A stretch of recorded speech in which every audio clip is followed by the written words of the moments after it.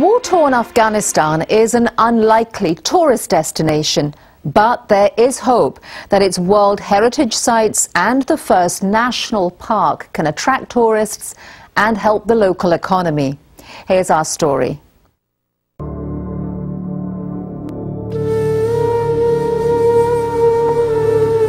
The air gets thinner up here. At 2,500 meters, or 8,000 feet above sea level, the views are stunning. The jagged mountain peaks are simply magnificent, much like the Rockies in North America. But make no mistake, this is not the Grand Canyon. This is Afghanistan, not on the usual tourist route.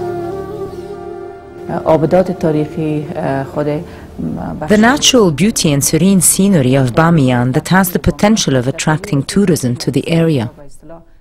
Dr. Habiba Sorabi is the first and only female governor in Afghanistan.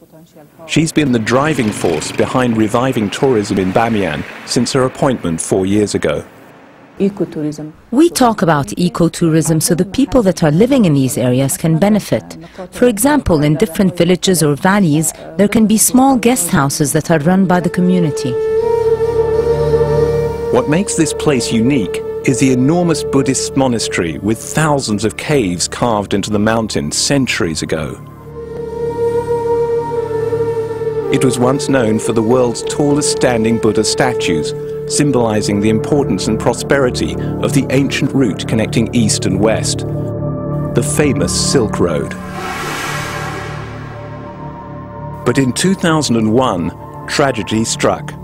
The Taliban, the fundamentalist Islamist group, determined to destroy everything non-Muslim, in particular all material images of idols, blew up the 1,500-year-old statues.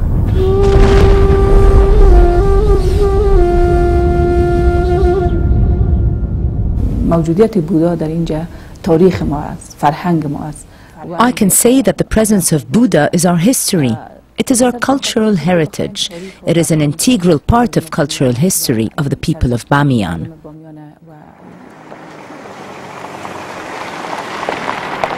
The remains of the statues were declared a UN World Heritage Site in 2003.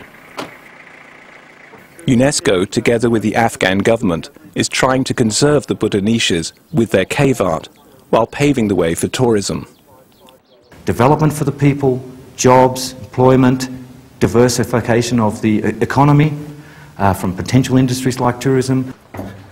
Brendan Kassar, UNESCO's archaeologist in Kabul, says Bamiyan is ripe for development if done carefully.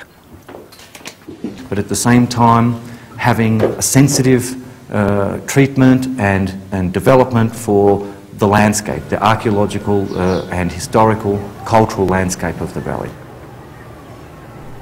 The site has been listed as a World Heritage Site in danger, partly due to the significant presence of landmines. After decades of war, Afghanistan is one of the most heavily mined countries in the world. This has a huge impact on the daily lives of the locals.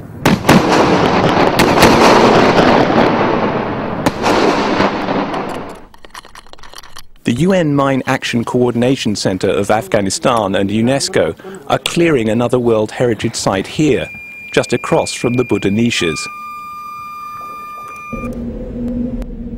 Shari Kholgola, or City of Screams, was famously destroyed by Chinggis Khan in the 13th century. The historical artifacts discovered during the demining are giving archaeologists a fantastic insight into the rich history here, which can be traced back to both Buddhist and Muslim periods. For the adventurous, there are other things to see, but it takes about 3 hours to drive the rugged, poorly maintained dirt roads to the spectacular Bandi Amir lakes.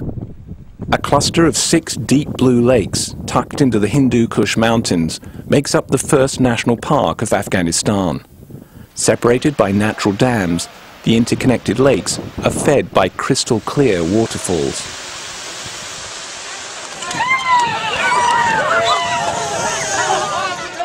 It's It's here that tourists can enjoy buz kashi, the Afghan version of polo. During the first Silk Road Festival this past summer, hundreds of Afghans from all over the region came to this favourite weekend destination. To expand tourism, certain amenities are necessary to make it possible for the visitors. One of them is transportation. Better roads will bring more tourists. Once here, they can enjoy the local food, swan-shaped paddle boats, and hiking trails. Albeit modest, there are a few guest houses and hotels. Some sell local crafts, providing a much-needed source of income for the people here. Saeed Ismail earns a modest living working as a guard at the giant Buddha's site. For a small fee, he takes tourists like this one on a guided tour of the Buddha niches. I'm here just for our weekend in Bamiyan, which is a great landscape. It has a great landscape and it's very nice to come. Because of his job as a guard, the government has allowed Mr. Ismail and his family to live in 2 adjoining caves about 50 meters from the small Buddha niche. But there's been a lot of discussion worldwide about the future of the site and whether or not the 2 Buddha statues should be reconstructed. As far as UNESCO's project is concerned, we're much more concerned about emergency conservation and intervention in the site, and this in itself provides options for the Afghan authorities in the future. The fragments of the statues, as well as the artifacts found during the demining, are temporarily stored near the Buddha niches. Someday, they'll be on display in a museum nearby. This will create more jobs for the locals, some of whom are already being trained as tourist guides.